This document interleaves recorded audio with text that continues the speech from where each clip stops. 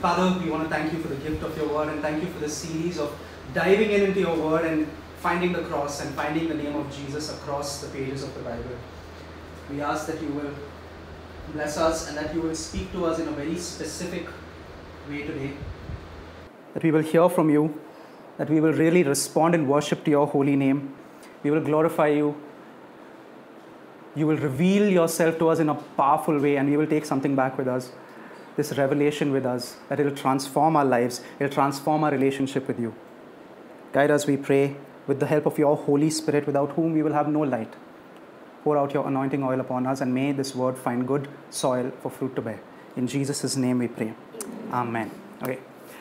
Numbers, many of you came back saying, most boring book, terrible book. I don't want to read it at all. It's just numbers after numbers, and maybe that's why it's called Numbers. To me, it's not the most boring book, it's the saddest book in the Bible. Because if you read through the story, you will realize that 75% of the book should not have happened. 75% of the book is God having to deal with Israel's mess-ups. It's not the most boring book, maybe it is, but it's one of the saddest books. Because most of it shouldn't even have taken place. But it did take place. And because it did take place, the Holy Spirit found it absolutely essential to put it for us to read. Which means we can't skip over it just because we want to. We've got to read through the entire book. And believe me when I tell you, it will change your life. Okay, so I want to go back to John 3:16 now, and I want to ask you the meaning of one word in all the words that were said. Okay, I want to ask you the meaning of the word that Karen said. So. For God so loved the world. What do you think that so means? Now, God loves us absolutely, abundantly, indescribably, but that is not what the so means here. It is not that for God so much loved us that he gave his son. The actual meaning of the word so there is in this way, or in this manner, or like this. God loved the world. Of course, God loves us so much, but that's not what John 3:16 is about. In case you thought it was. It says, for God thus loved the world, or this manner loved the world. And so the question is, if it is in this way, what is John, the gospel writer, really talking about? Because if it is in this way, there must be an explanation to what this way is, correct? And that's where the problem comes in, that we can quote John 3:16, but we can't quote John 3:17, or John 3:15, or John 3:14. Can any of you do that? No? I'm going to read John 3:14 and 15, okay? Just as Moses lifted up the snake in the wilderness, so the Son of Man must be lifted up, that everyone who believes may have eternal life in him. In this way, God so loved the world that he gave his Son. Does that make more sense now? Is that in that way that Moses lifted up the snake in the wilderness and made a way out for the Israelites, God loved the world so much that he had to lift his only Son up on the cross and make a way for us. Okay? Jesus himself is saying that the Old Testament is pointing to him. Jesus said, you search the scriptures because you think that in them you have eternal life, and it is they that bear witness about me. And remember, when he said these words, there was no New Testament. And he was clearly talking about the Old Testament, and he's saying that the Old Testament points to him. And that's what we're trying to do here, right? To search the scriptures and realize that every page has Jesus on it. And what we're doing is trying to understand how it's all about Jesus. What we are doing these 5 weeks is to specifically look for the cross. And that's what we're looking for. And so back to the book of Numbers, context time, the people of Israel have sinned again. First of all, it was their sin that caused them to wander in the wilderness. And now they're grumbling because they have to wander in the wilderness. And so that is leading to more sin, which is leading to more judgment. And so it's this horrible cycle of sin going all over again.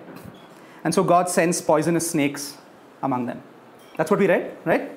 Okay, so the actual word isn't poisonous snakes. It's fiery snakes, F-I-E-R-Y, fiery snakes. Like the sting was like fire, and it caused you to burn. Mostly means poison only, I guess, because that's what causes you to burn. But I want you to know that the word is fiery rather than poisonous, okay? Snakes are definitely a form of judgment, and so the people are dying from it. Do the people deserve it? Yes. Do we deserve it?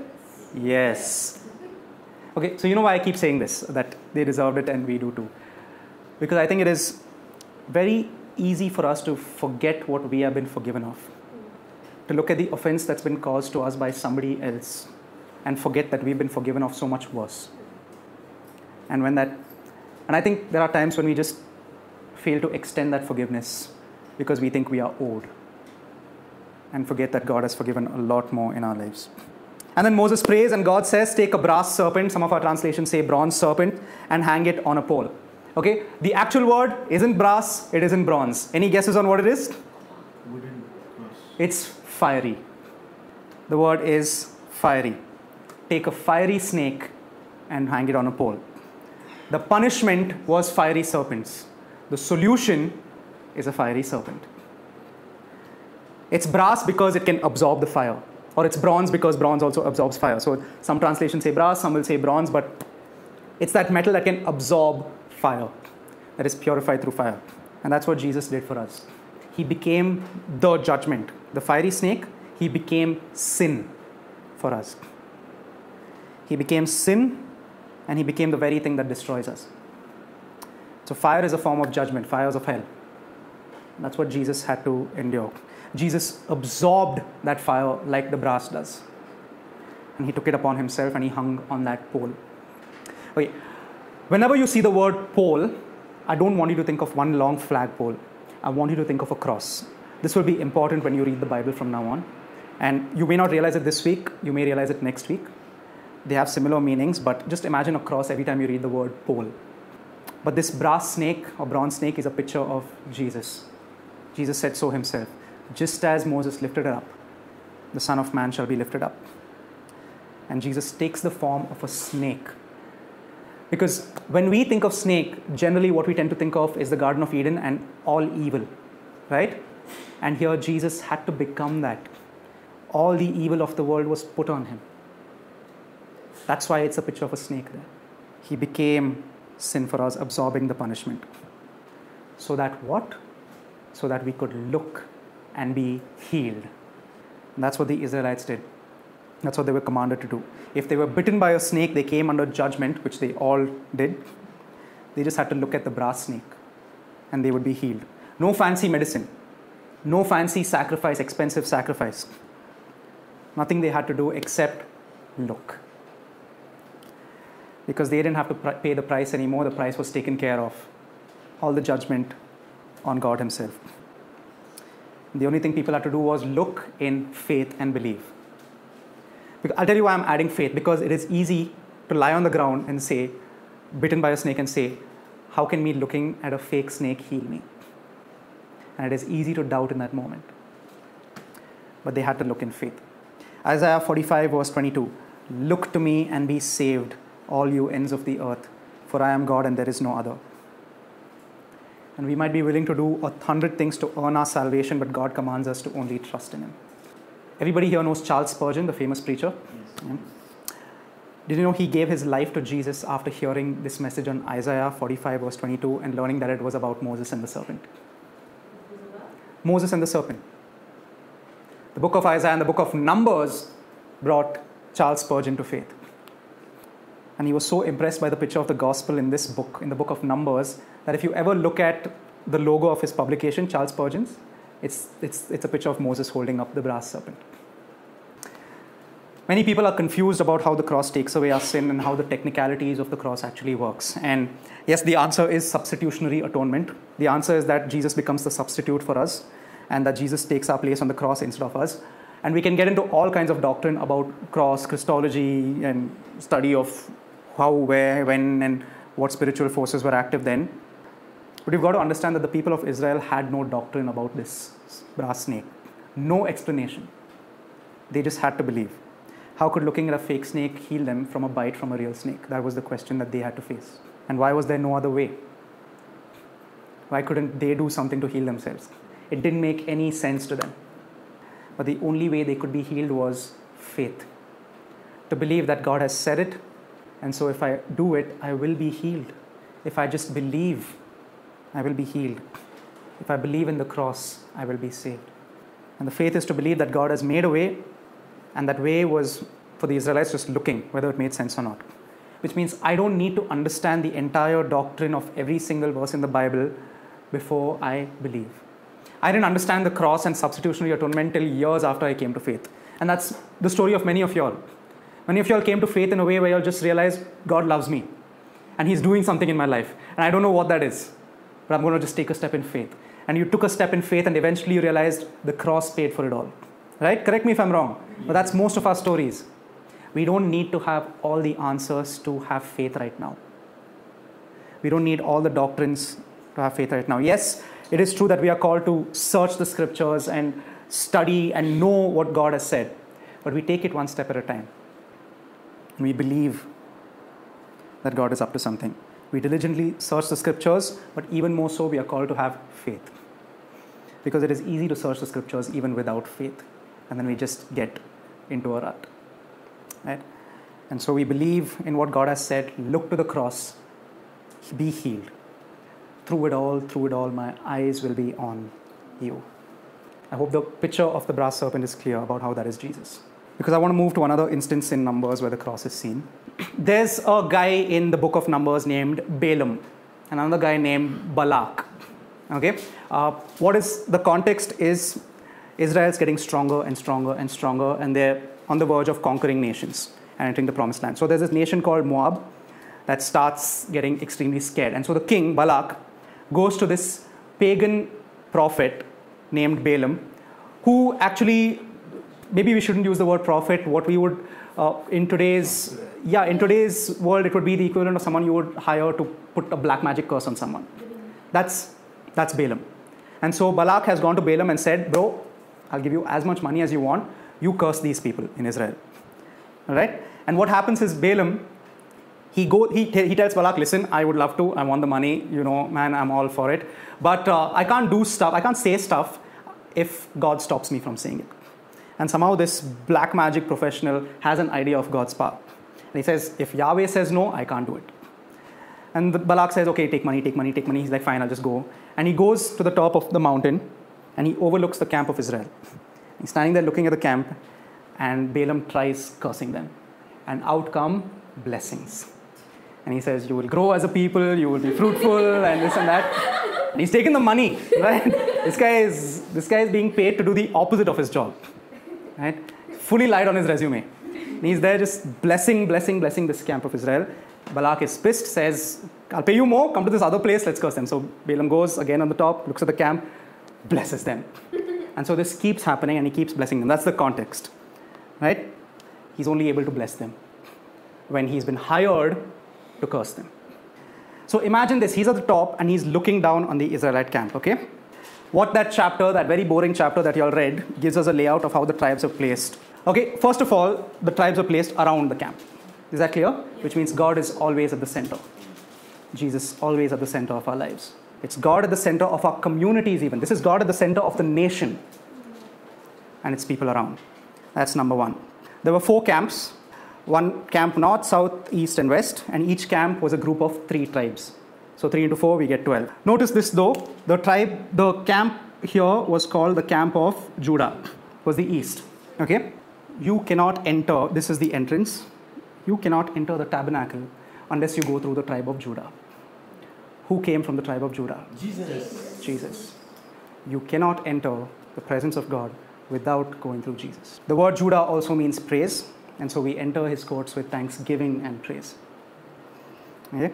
Anyway, tabernacle in the center, north, south, east, west. Let's start with the left, the south side. Why south? Can anyone guess? South is the camp of Reuben, which contains the tribes of Reuben, Simeon, and Gad. Okay? Bethany, since you're there, Numbers 2, verse 16. Yes. Okay, can you tell me the total number of people in that camp? 151,450. I'm going to take 10,000 people, one line to represent 10,000 people. So I'm going to draw 15 lines. Okay? Is that okay? 1, 2, 3, 4, 5, 6, 7, 8, 9, 10, 11, 12, 13, 14, 15. Okay? Next up, we have, let's go west, camp of Ephraim. Numbers 2, verse 24. Roshan, can you tell me? Tribes of Ephraim, Manasseh, and Benjamin. What's the total number? 108, 100. 108, 100. So 10,000 people in one line means 10 lines. 1, 2, 3, 4, 5, 6, 7, 8, 9, 10. Next, let's go north, camp of Dan. Numbers 2, verse 31. Priya? Number 2, verse 31. Consists of the tribes of Dan, Asher, and Naphtali. How many total? All the numbers, 157,000. 157,600. So that's how many lines? 15. 1, 2, 3, 4, 5, 6, 7, 8, 9, 10, 11, 12, 13, 14, 15. East, camp of Judah. Ramola, verse 9, please. 186,400. Tribes of Judah, Issachar, and Zebulun. 186,418 lines. 1, 2, 3, 4, 5, 6, 7, 8, 9, 10, 11, 12, 14, 15, 16, 17, 18. Why is God so poetic? Why is the cross So pointing west? insanely poetic. Oh my God. You see it now? You see it in the most boring chapter in Numbers. How did you find this? I've been taught this. That's why I didn't find out myself, in case that's what you were wondering. I thought you actually drew that. Oh, it's an epiphany. And so I want you to imagine this. Balaam is at the top, looking down on the camp. What do you think he's seeing? The cross. Here is what Balaam says from where he's standing and from where he sees this. Numbers 24, verse 17. I see him, but not now. I behold him, but not near. A star will come out of Jacob. A scepter will rise out of Israel. Who's he talking about? 1,000 years before Jesus is born. 1,000 years before Jesus is born, Balaam sees this and says, I see him coming. So tell me one thing. And this is Balaam, not an Israelite, a pagan black magic sorcerer. Which verse was that? Numbers 24, verse 17. Because God is saying, that's the plan. You don't mess with my plan, Balaam. I want you to see the plan. I will bless my people through the cross. Now I want you to realize what is happening down here. The people are sinning. The people are sinning, they are grumbling, they are whining, they are complaining. By the next chapter, they also fall into idolatry, adultery, sexual orgies, and even human sacrifices soon enough. And while their hearts are blatantly insulting God, trying to spit on his face, God is watching, not allowing the enemies to curse them, not allowing others to harm them, but even causing their enemies to bless them because of the cross. While you may be grumbling, while you may be complaining, gossiping, lying, not forgiving someone, cheating, being ungrateful, you may be hurting others and making it about yourself. You may be indulging in something that you shouldn't be indulging in. You may be doubting God, and God is doing 10,000 things in your life and pouring out 10,000 blessings upon you. And you may be aware of 3 of them. But your enemies, your real enemies, not the people who've hurt you, not the human beings who you think deserve to be punished, not the brother or sister that has offended you, not the person who has humiliated you, but your real enemy, the devil and his followers, are looking at the camp, are looking at where we are right now, and can only see the cross. And they can try to put a curse, but God won't let that happen. And under the cross, as long as we are under the cross, we are untouchable. And they cannot curse us. And even if they try, God will take it and change it into a blessing, whether we see it or not. These guys, they couldn't see it. They were whining still. But whether we see it or not, God will take that curse and change it to a blessing. Even what the enemy means for evil, he turns it for good. So we look to the cross like Israel was called to look at the brass serpent, and our sickness and our sin is taken away and we don't have to suffer judgment. The enemy looks to the cross and just can't find a way to curse us. And we get to enjoy his presence, because he has tabernacled among us. That's what John's Gospel says. The Word became flesh and tabernacled among us. And it is because he did this and he rose, because he lives, we can face today, we can face tomorrow. and we can keep going on. And so let's pray. Father, we thank you for the book of Numbers, and we thank you for that through it all, the cross is visible on every page. Help us see it. Help us see you. Lead us to you, Holy Spirit. Lead us to Jesus. And just as the Israelites had to look to the brass serpent to be healed, may our eyes and our gaze be fixed towards you, Jesus on the cross, that we will be healed and our sin will be taken away. And help us remember that as the enemy tries to curse us, you will not let that happen as long as we stay under the shadow of the cross. Your plans are to prosper. Your plans are to bless. Your plans are to take what the enemy means for evil and turn it for our good and for your glory. Your plan has been the cross, and you have taken every judgment away, and you've rescued us. Help us see that every time we read the word. Help us see that every time we pray, and help us see that every time we breathe. You can have it all, Lord, all that we are because of what you have done.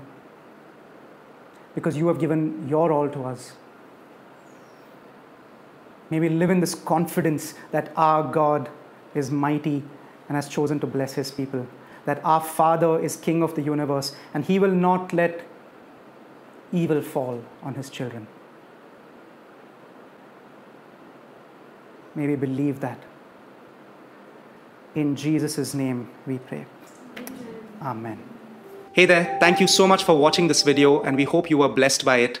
It would mean so much to us if you liked this video and subscribe to our channel, and also share this link with your friends. God bless you.